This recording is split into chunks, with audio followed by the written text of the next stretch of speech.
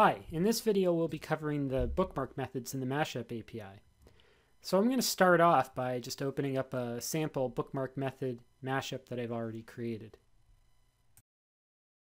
So in my bookmark example, we're using the sales discovery application, and you can see I've got two Qlik Sense objects that are up at the top of this mashup, but then I have some inline HTML that I've added with some buttons.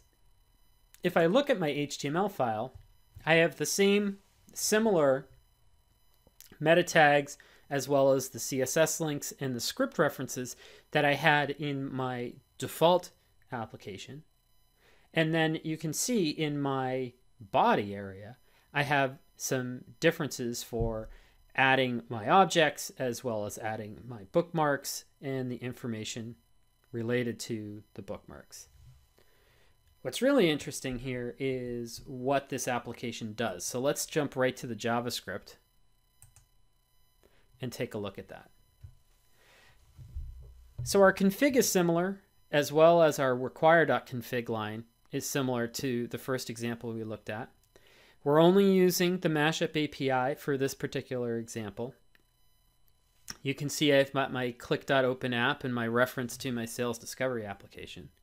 And then I have my get objects to pull in my two objects. But if you also noticed earlier, I had a current selections bar. So you use the app.getObject method and you specify the element that you want to add the current selections bar to. And for the object ID for current selections, it's just called current selections. After that is where the fun really starts. This is where we actually start to look at how the bookmark functionality within the Mashup API works. So I had those two buttons that you saw earlier. I've got a create bookmark and list bookmarks.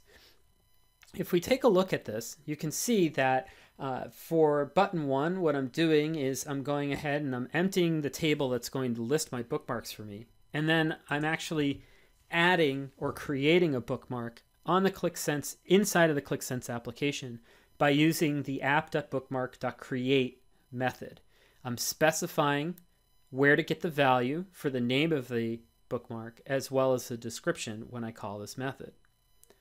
And then for listing the bookmarks, I can go ahead and interrogate the Qlik Sense engine for a bookmark list by using the getList function and specifying that I'm interested in a bookmark list. The getList function has a number of different values that you can use for the first parameter, whether it be field list or sheet list, to pull lists of information from the Qlik Sense server.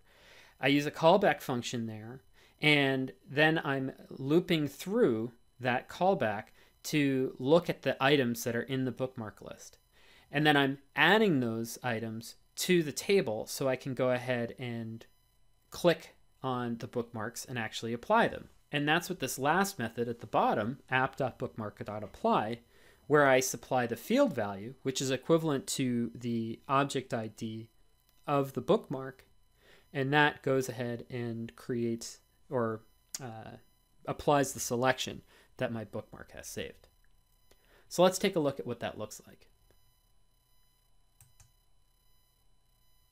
So here's my app, and I've got my two charts. If I click on list bookmarks, I have some bookmarks here, and if I just click on them, you can see immediately I get the change. Now if I want to go ahead and create a bookmark, what I can do is make a selection. Let's say I want to get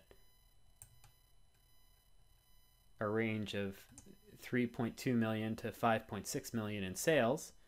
I make that selection and I say 3.2 to 5.6. I'll call this sales range in my description, and I create that bookmark. And now you can see that bookmark's added to the list. If I go ahead and clear my selections and I click that link, that gives me the selection that's stored in that bookmark. And then I can go ahead and choose a different bookmark if I want. And that's the bookmark interface in the Mashup API. Thanks for watching.